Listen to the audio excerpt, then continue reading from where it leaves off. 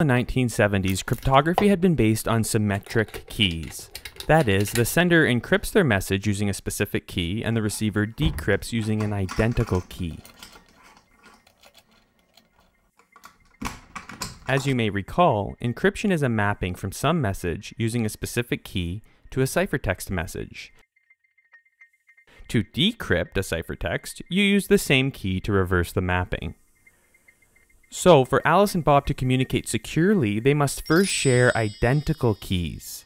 However, establishing a shared key is often impossible if Alice and Bob can't physically meet, or requires extra communications overhead when using the Diffie-Hellman key exchange. Plus, if Alice needs to communicate with multiple people, perhaps she's a bank, then she's going to have to exchange distinct keys with each person. Now she'll have to manage all of these keys and send thousands of messages just to establish them. Could there be a simpler way? In 1970, James Ellis, a British engineer and mathematician, was working on an idea for non-secret encryption. It's based on a simple yet clever concept. Lock and unlock are inverse operations. Alice could buy a lock, keep the key, and send the open lock to Bob. Bob then locks his message and sends it back to Alice. No keys are exchanged. This means she could publish the lock widely and let anyone in the world use it to send her a message.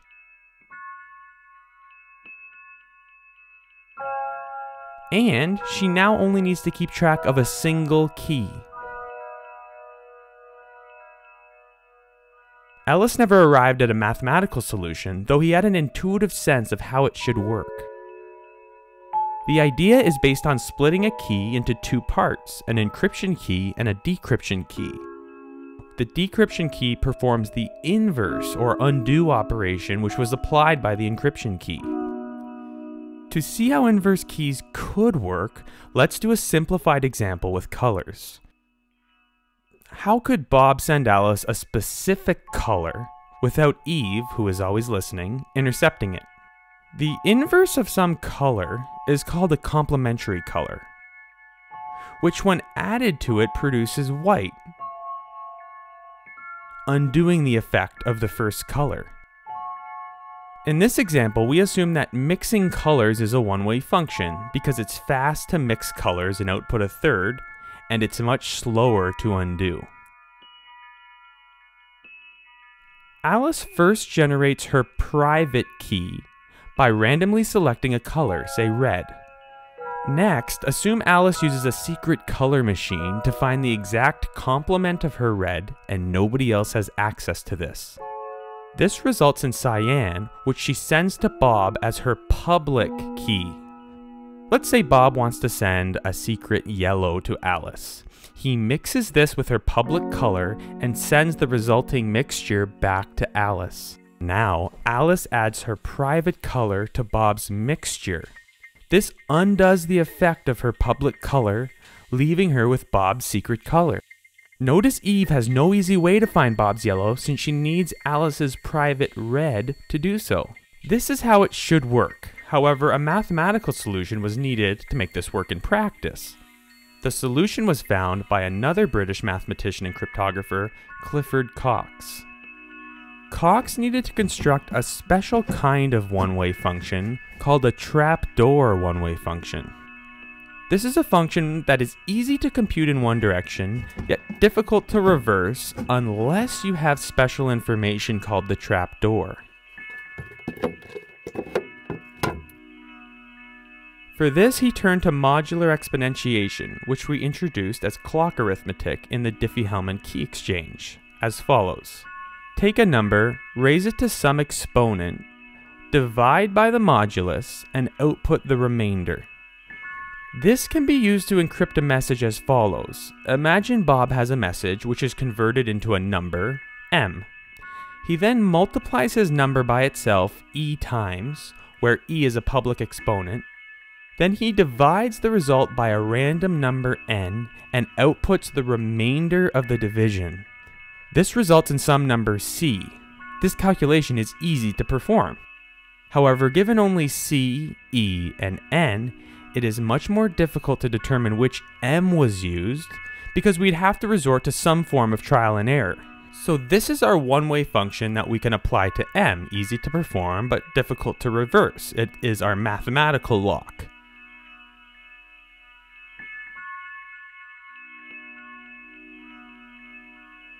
Now, what about the key?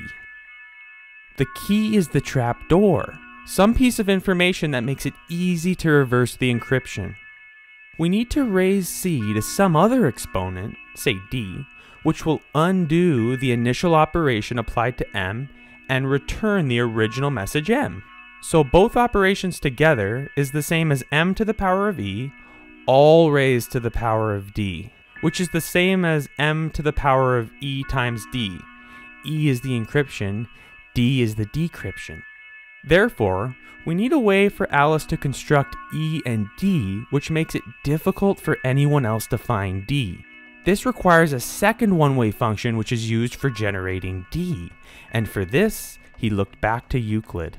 Over 2,000 years ago, Euclid showed every number has exactly one prime factorization, which we can think of as a secret key.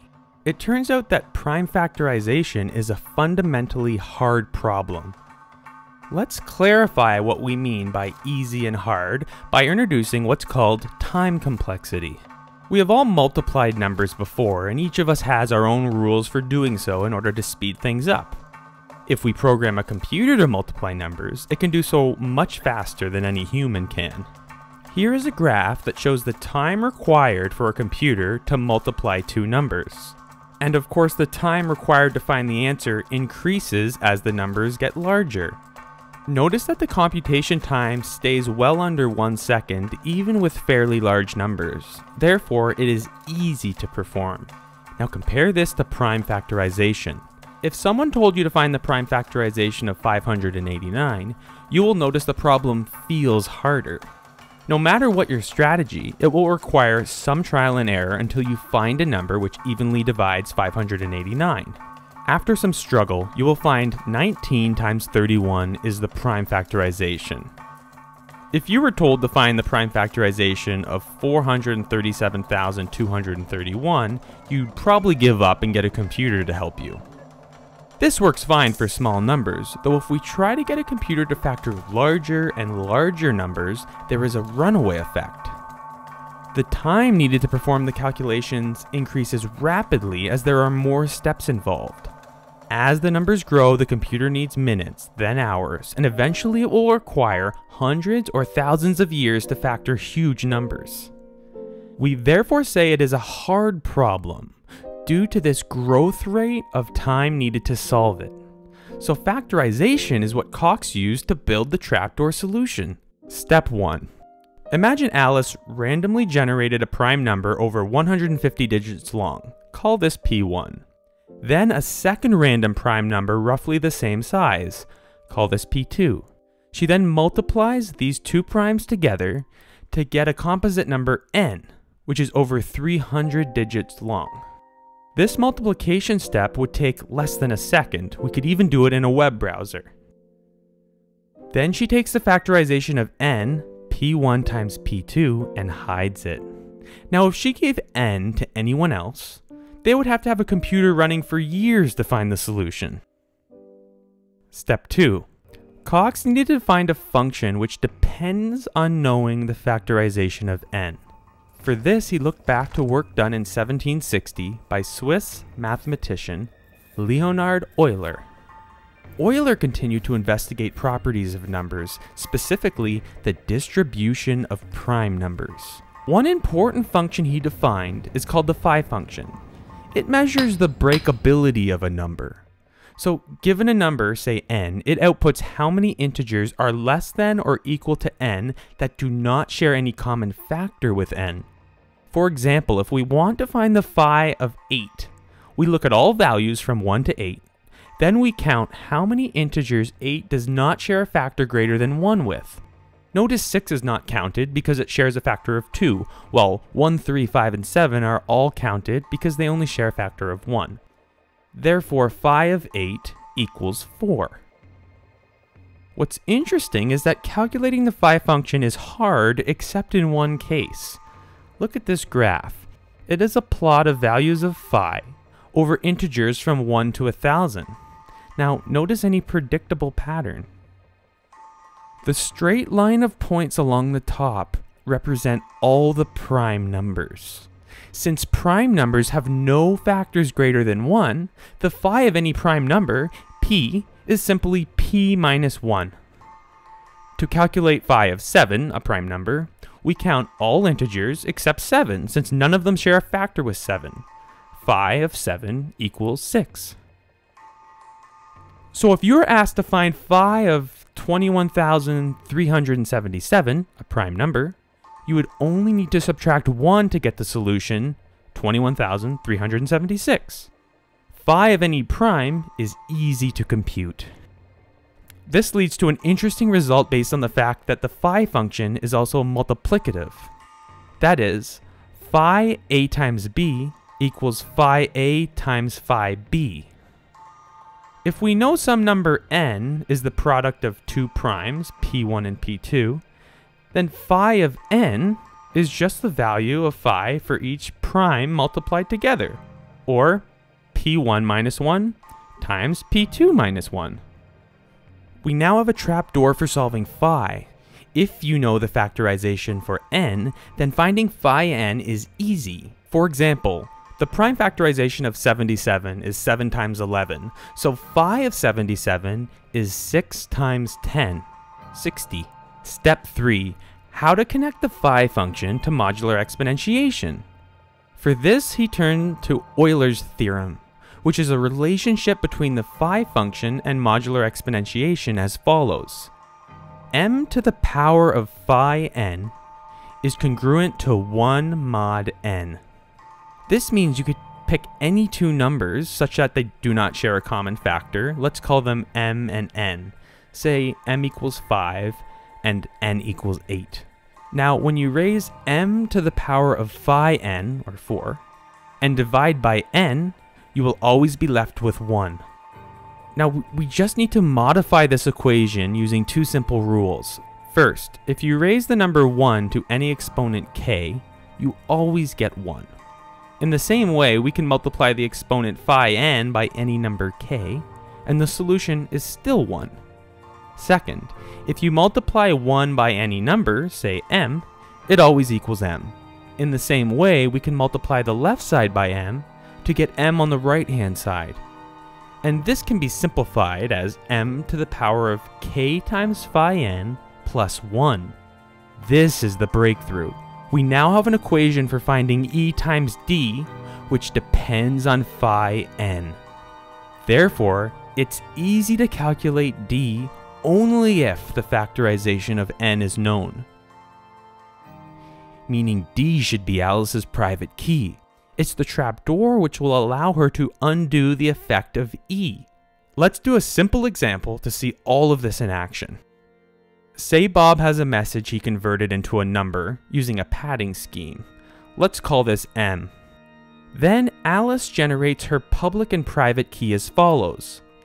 First, she generates two random prime numbers of similar size and multiplies them to get n, 3,127. Then she calculates phi of n easily since she knows the factorization of n, which turns out to 3,016. Next, she picks some small public exponent e, with the condition that it must be an odd number that does not share a factor with phi n. In this case, she picks e equals 3. Finally, she finds the value of her private exponent d, which in this case is 2 times phi of n plus 1 divided by 3, or 2,011. Now, she hides everything except the value of n and e, because n and e make up her public key. Think of it as an open lock. She sends this to Bob to lock his message with. Bob locks his message by calculating m to the power of e mod n. Call this C, his encrypted message, which he sends back to Alice. Finally, Alice decrypts his message using her private key, D, accessed through her trapdoor. c to the power of d mod n equals Bob's original message m. Notice that Eve, or anyone else with c, n, and e, can only find the exponent d if they can calculate phi n, which requires that they know the prime factorization of n. If n is large enough, Alice can be sure that this will take hundreds of years even with the most powerful network of computers. This trick was immediately classified after its publication, however it was independently rediscovered in 1977 by Ron Rivest, Adi Shamir, and Len Edelman, which is why it's now known as RSA encryption. RSA is the most widely used public key algorithm in the world, and the most copied software in history. Every internet user on Earth is using RSA, or some variant of it, whether they realize it or not. Its strength relies on the hardness of prime factorization, which is a result of deep questions about the distribution of prime numbers, a question which has remained unsolved for thousands of years.